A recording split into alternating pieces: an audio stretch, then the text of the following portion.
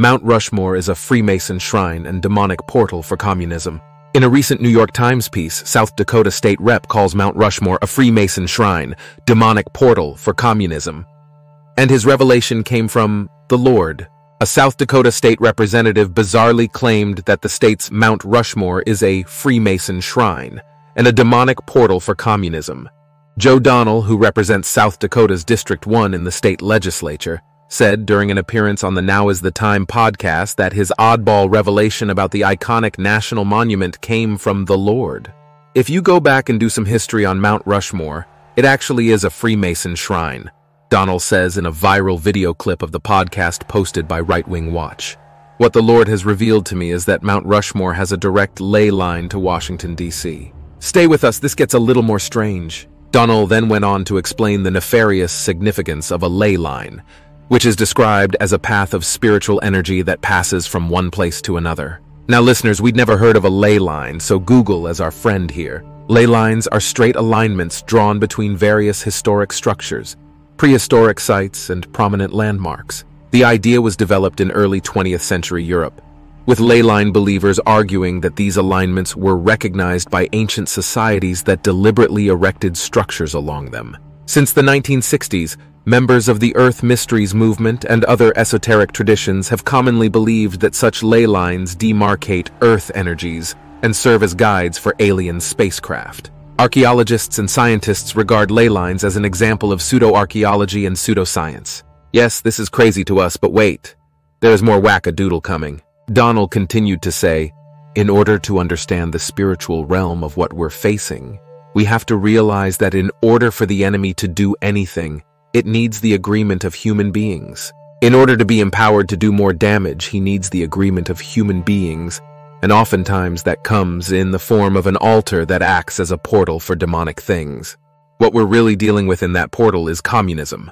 That witchcraft altar, those things that are happening in the Black Hills, what we're dealing with is communism. It's the ideology and all the demonic entities and spirits behind that, he continued. Donnell is allegedly a member of the Sisseton Wahpeton Oyate tribe.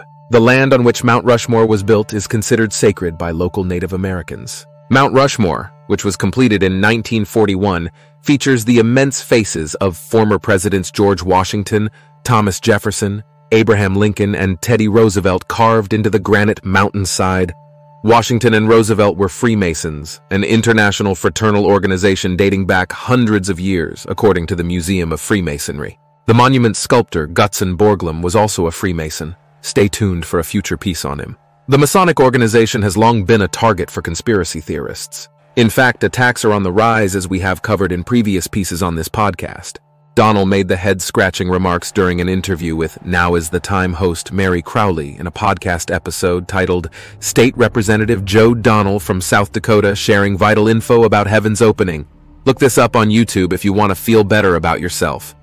Donnell was promoting the religious event Open the Heavens, Let God Arise in Rapid City, where he was listed as a guest speaker.